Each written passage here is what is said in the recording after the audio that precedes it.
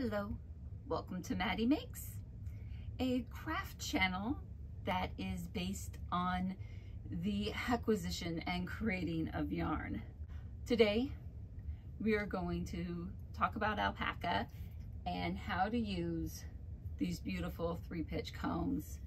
These are ultra fine combs from Wooden Clocks and Things on Etsy.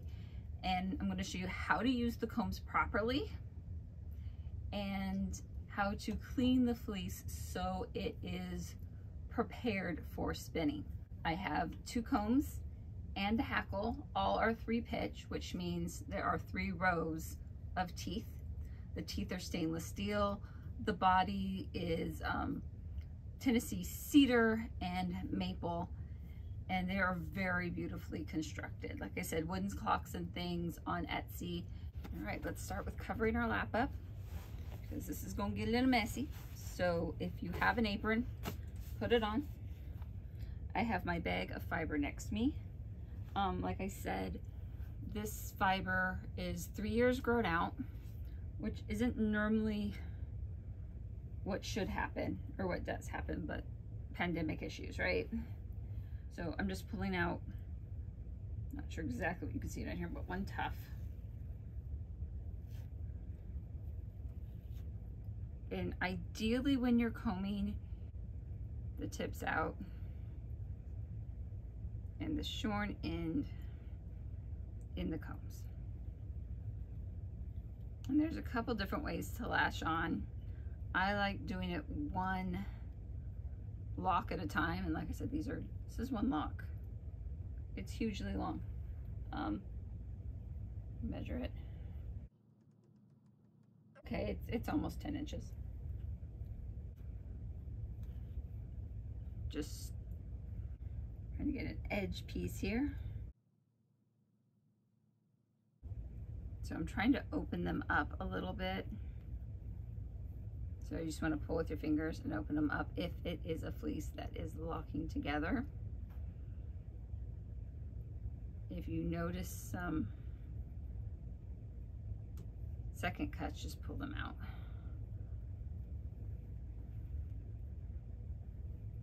And this was shorn by amateurs, so there is second cuts.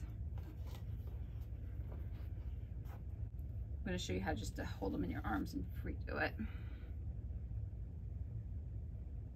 might want to lotion your hands before you begin. It helps the fiber from sticking to your hands.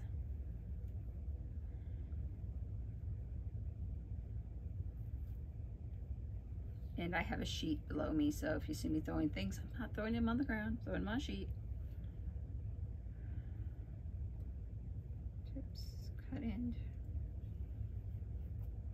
When you load up your combs, you don't want to overpack them.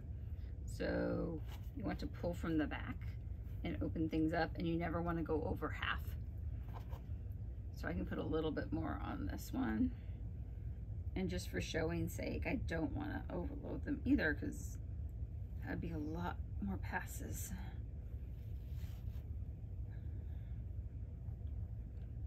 What I really want to do right now. So there's that.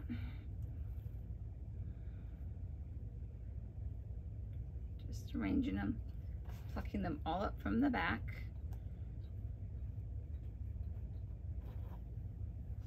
So they're all laying out here in front. This is just an extremely long fleece, full of all sorts of wetness, and it turns out super clean when we're done. So I'll do a close-up of this in a bit so you can actually see what it looks like. But we're going to start at one of the longest pieces here. Always hold your comb, the one you're working off of, generally straight up. The one you're working and combing with goes away from your body. These tines are pretty sharp. You do not want to point them at yourself for safety's sake. Always point them away. You also, if you have animals or children in the house, small children, make sure they're a safe distance away. You don't want to accidentally do this and have a child running up to you. Would not work well. So if you can be in a room with a shut door, so the kid has to knock, that helps. But anyway, make sure everything's safely stowed away before we begin using these. My husband calls them weapons. So start at the fibers sticking out at the end, and we will work our way to the shorter ones. So just gently, and you can see the stuff falling from it. You want to make sure you can get a big enough arc away. So if I'm out of frame, I'm sorry. I'm just totally just arcing my arm out of the way. So you get that full 10 inches or so.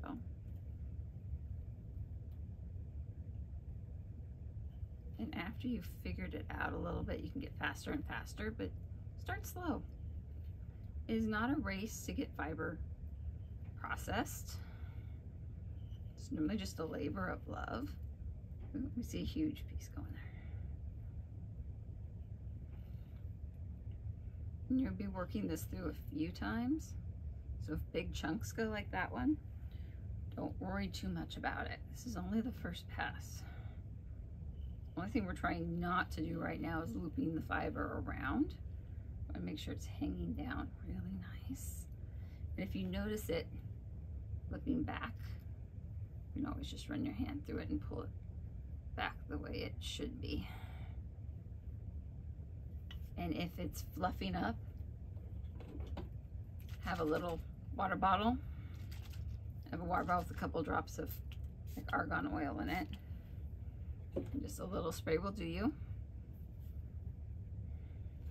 Just keeps the fluff down. Doesn't hurt your combing at all.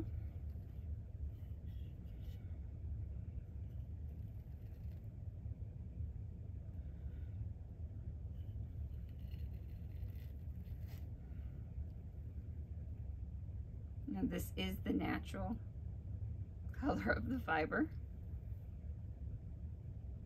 So it is this beautiful, almost copper tone.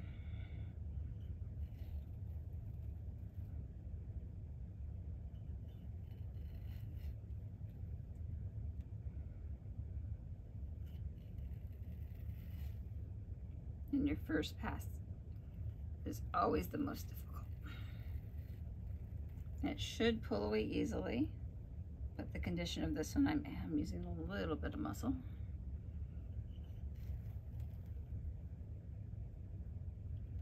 See if my watch rates this as an exercise or not.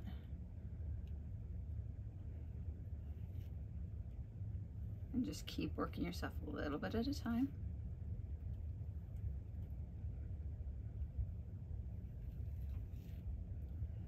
I'm just bouncing a little bit so the fiber goes down.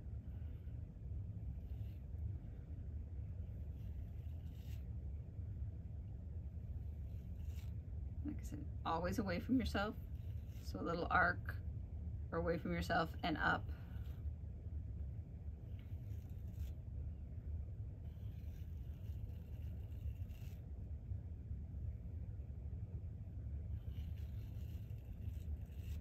And all the garbage is either falling to the floor, and I'll show you the sheet when we're done. It's kind of amazing, the collection here. So it was flipping back up on itself, so I flipped it back down. So the garbage in the fleece, you know, the hay and other matter, is falling to the floor or getting caught in the back of the comb.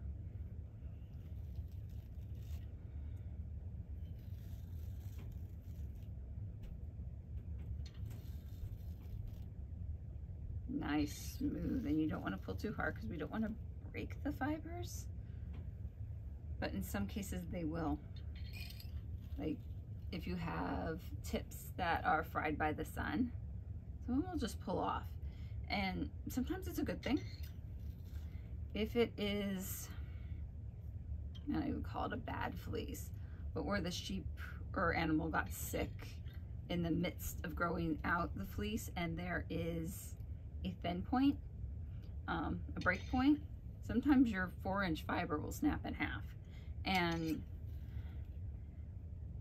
it becomes harder to use. You have less usability out of something like that. Okay, so I'm going through and I'm trying to twist it down to lock that fiber in, and it's just not doing it. So I'm gonna set this one on the side. I'm gonna pull this piece of fiber out. I'm just gonna tug it free of its stuff that's there because I want this long piece. There's just so much stuff behind it that it just was not coming free. So I'm just gonna here and then put that back on the comb. And this other bit is pretty much garbage. Get rid of that. So clean out the other comb, or working comb. So you just put your hands forward and back and pull straight out. And this time I just dust it off a little bit because you can see the stuff built up in it. But normally just a tap and a swipe and it's all good and ready to go again. If I didn't say before, the tines are stainless steel, so they clean up pretty easy. You shouldn't have to worry about rust or anything like that. And we're already starting to fluff up. Now for pass number 2. Now switch your hands with your combs.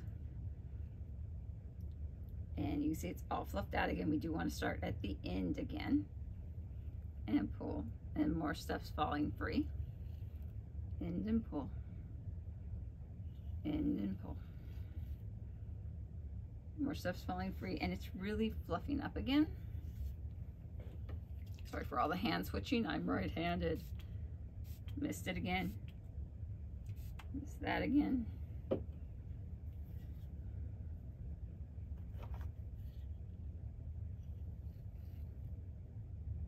Comb through it. Being such a long fleece, really have to use long, you're really stretching out your arms with a long fleece. Gently pull apart, gently, gently, gently, shaking the stuff free. Now, if you see big things in them, you can stop and pull them out with your hands if you want to. Especially if you see something like a sticker, something with a little bit of teeth in it and doesn't want to fall through. Then go back to combing, turn at the ends, and as it gets combed out, you want to work your way up into the comb more, up into the fiber more, I should say, closer to the comb. Always pointing the teeth away from yourself.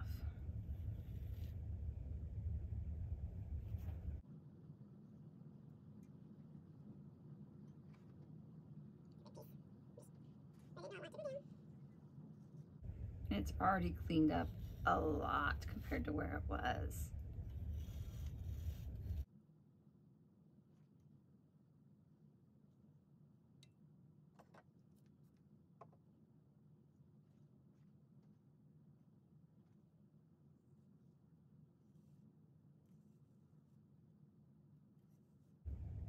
These combs are doing a great job. This fleece is just problematic. I would always suggest to anyone with alpacas to shear them annually, or if they're an older animal, maybe every other year. Go.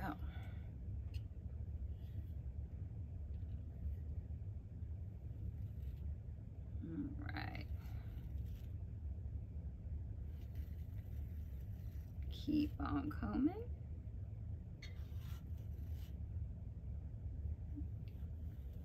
And you can twist away. Didn't mean to twist that towards myself. This way and down. That'll come out. Alrighty. And down. And down. Out and down. And I fluffed it back up on itself again. Such beautiful combs.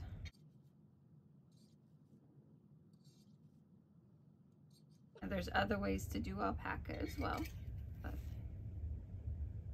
I'm really concentrating on combing this one because with its length, combing's about the only way you can prep it.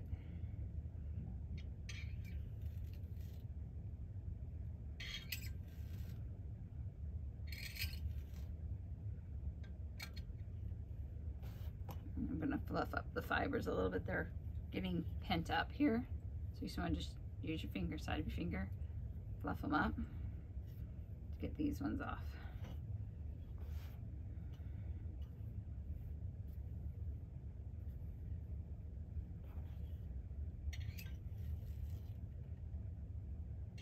Now, combing is something the more you practice, the better you get. But when you're first learning, do take it slow and easy, because they are sharp. So right now I'm just running the teeth next to each other. Pull off those last few hairs. Come on, fibers. All right. Now I can't get any more off of this. So you just want to use the back, pull them off, and always pull up and away. Tap out the comb, get the sediment out of it, and I just wipe the handle part clean.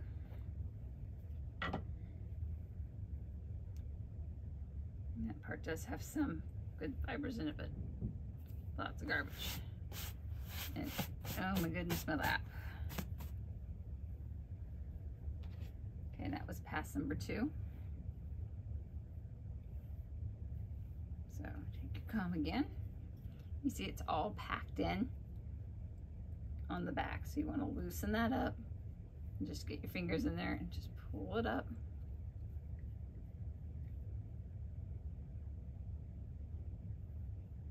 If there's anything big back there, you can pull that free. That way it's all open and loose. Ready to go again.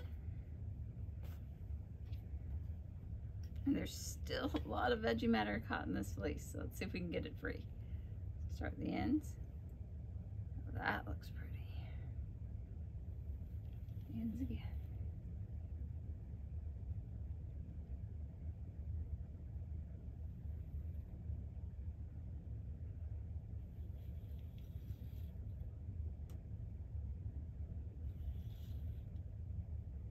And alpaca is one of those fibers. It does not have any lanolin or fats in it.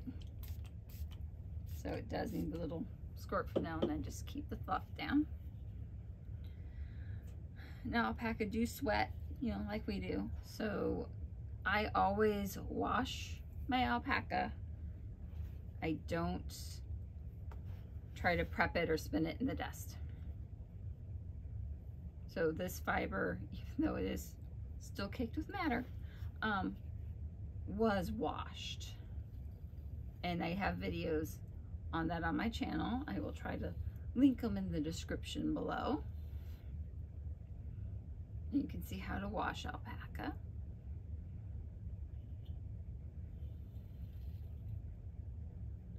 Just pretty easy process. But for the love of fiber, it does take a while to process it to usability. And this, like I said, it's a natural color too. It's so pretty. Off of this one. Some people mark on their combs, right and left, or L for loading comb. It's the comb you always load onto.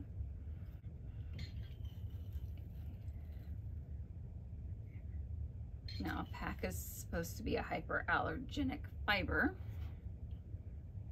but that's not saying anything that's in it. Because if you're allergic to hay and there's hay in it, you're going to have issues. Okay.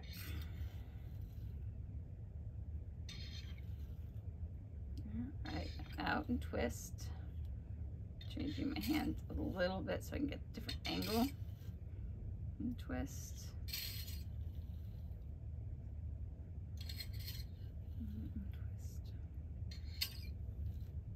Alrighty.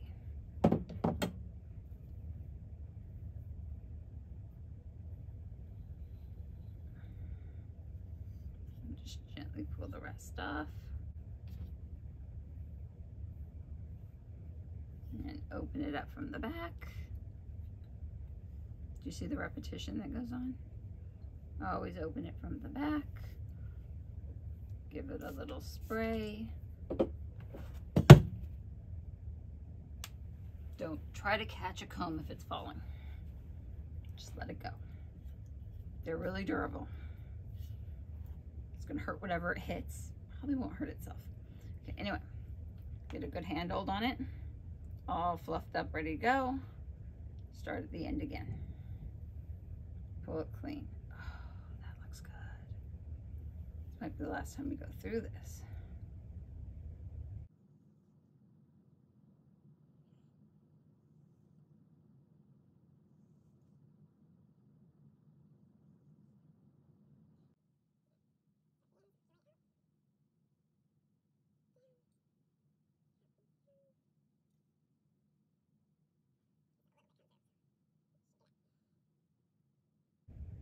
So if they're sticking at this point, sometimes they're just have little catchies and grippies in them.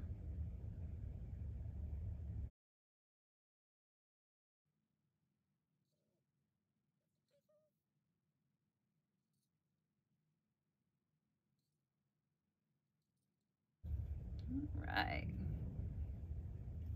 And there's the rest.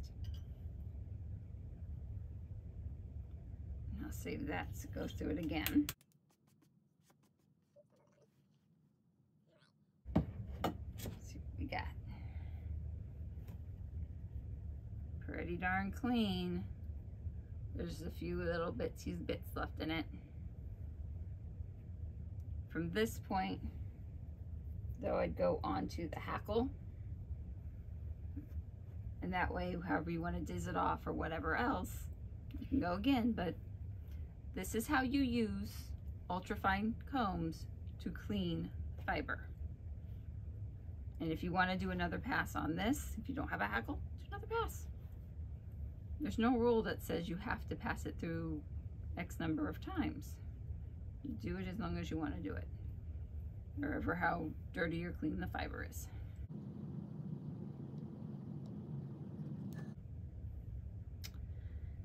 Go check out my videos listed in the description below on how to wash alpaca and the other videos in my channel. Thank you all for joining me. Happy crocheting, happy knitting, and most of all, happy making.